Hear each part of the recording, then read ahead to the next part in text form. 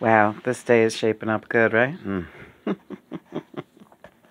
There's Ryan again, the boy. But even though turtles are hermaphrodite, right? Turtles are snails are hermaphrodite. Oh, I can't see him now. All right. So he's really friendly. The male is so affectionate. He wants to be on me whenever possible. When he's awake, he wants to be on me. So it took him a couple of minutes to wake up this morning. I actually gave him a couple of drops on my fingernail of licorice tea. And he loves that. And that's good for him. Also, John said he would probably love chamomile tea. So I'll ask Christopher later if we can make some chamomile tea. And I'm actually going to bathe the snails in chamomile tea. We're going to do a snail ritual today. That's the plan, right? We're going to do a snail ritual. Bathe them and give them lots of love and let them know. And they love when the water's a little warm. So I'll wait till it cools off and it's just warm enough for a little bath for them. I have a tiny little bucket, like a little purple bucket that I'm going to use. Nothing fancy. You can't submerge them. I think garden snails will drown. Is that Liza right there? I think so. Let's take a look. If that's her, that means she's waking up. That's not her. That's a rock. That's the crystal. But I do got to keep my eye on the tank because then all of a sudden she is not going to be there. Like they get out before you know it. It's really weird. He wants to climb onto my belly, but I'm not going to let him. I'll lose him. So are you getting ready for your chamomile tea bath, Ryan? He knows all about it. He's very excited. I can sense that he is really very excited. He's looking for more licorice tea, but I don't know. I can't get over there right now. There she is. She's on the bottom there. But I sense that she's starting to stick her head out here and there because she's like, what is going on out there? Or are they having like a party without me and stuff? Yeah, Liza, that's what happens. Everybody goes to a party and you're left behind. Maybe Ryan will want to go back in and be with you. I'm thinking he is going. So I think we'll film the snail bath. I think that's a great idea. Sure. We should do that painting today. We need to paint that box. All right. I really want to get started on that. We have the artwork already. We got it all mapped out in our minds. We got the paints right here. His name is Paul Revere. I got the paint right here. His name is, he's back on the thing. He's going back in. Of his own free will. I want to go in my house, Mommy. I'm going to wake Liza up and see what she's doing today. Right now, she's just laying in there amongst the sludge. Yes. But that's what Liza likes. All those pillows. Yeah, she does like that. But I am feeling a little bit randy. You are, Ryan. Yes. Liza.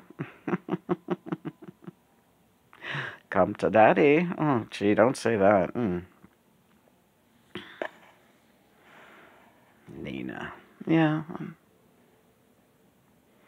You gave him such a pretty crystal, really. We have a snail coming this color, but like a snail figure. But I was going to put him in there with them. You still might, right? I think you should, Lena. You should put the snail god in. All right, the snail god goes in. When's he going to get here? Soon. He's coming. Postage from China and all.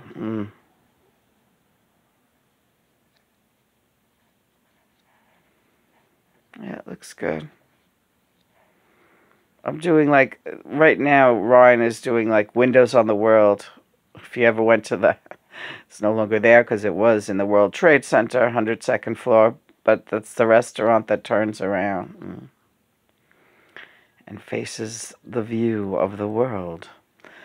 And I was there once. I had a wedding there. Chris's old bandmate, Scott,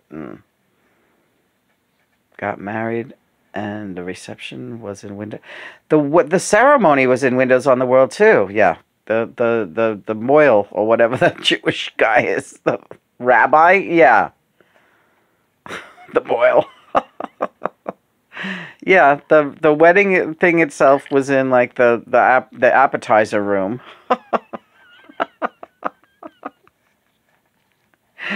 And then everybody fell on the food like a bunch of ravenous... there was one old Jewish guy there who was shoving shrimps, giant shrimps, in his pockets. Shameless. Amazing, right? I never saw that at a wedding before. Oh, you see a lot of things at weddings, so you really do. Did you ever go to Windows on? No, because it wasn't really established yet. No? Really?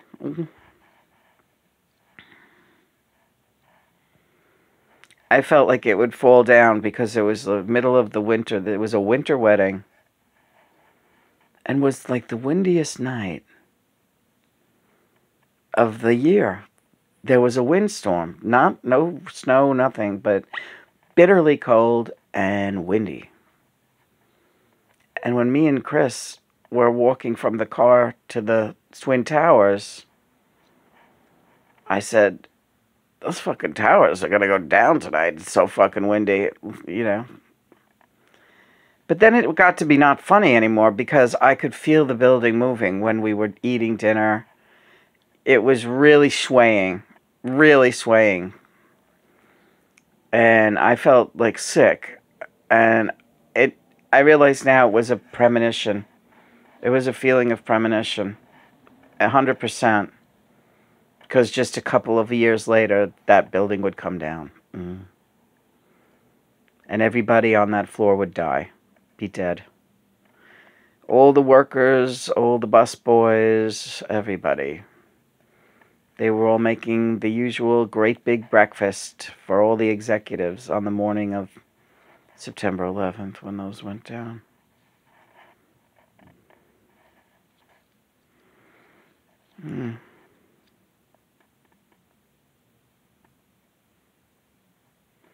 How do you feel about having premonitions? Like, how does that make you feel when things that you feel in your gut come to pass?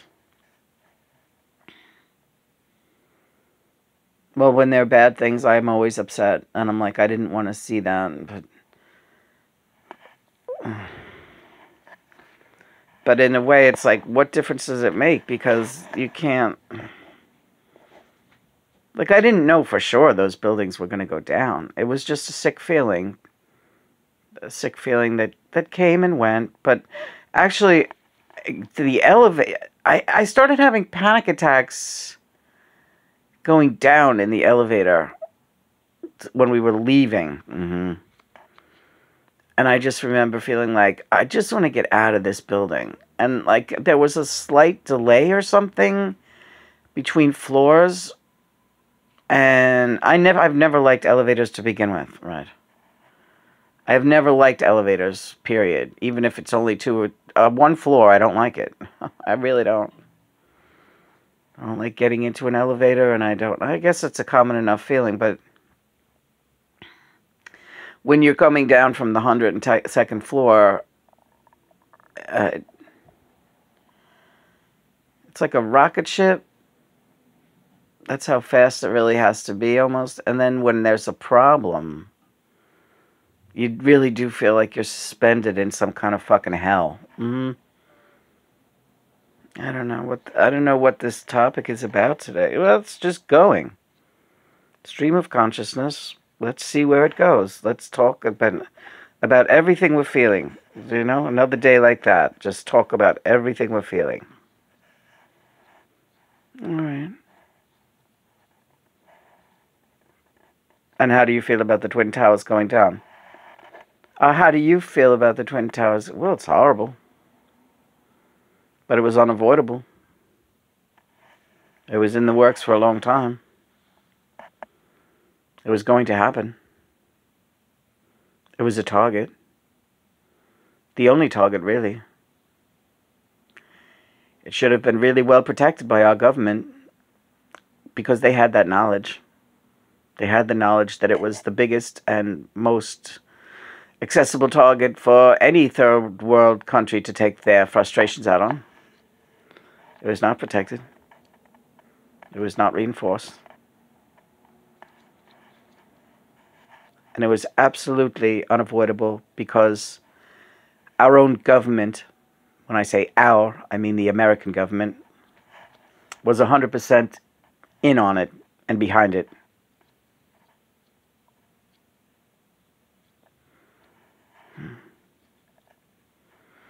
And you've heard that theory before. Yes, but that is the true theory. It is not a theory, it is a fact, and it is reality. So that's a revelation for today. And if anyone has any questions, this is John, I'll be happy to answer them. Lena, have you any questions about it? How does the government end up? Those countries work hand in hand with our government, and always have.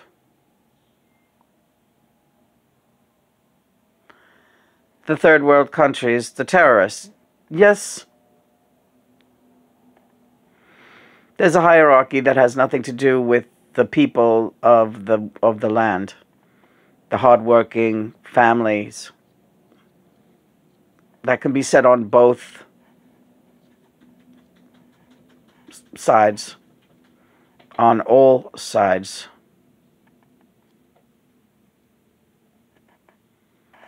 There's a whole nother world.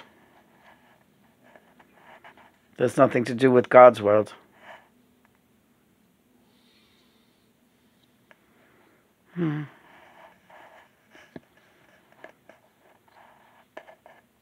Liza likes your warm solar plexus right here. Yeah, she does, huh? It's very warm. It's just gonna wake her up, you watch.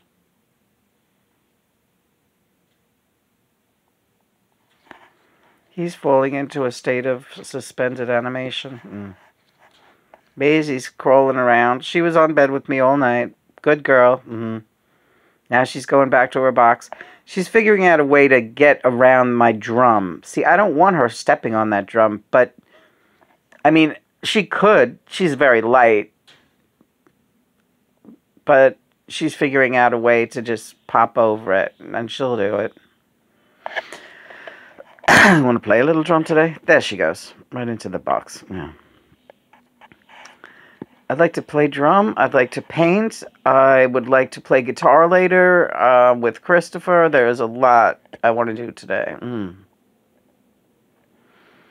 First things first. Stretches, vitamins, juice. You want to take a little microdose of the psilocybin today? Yes, I'll do that.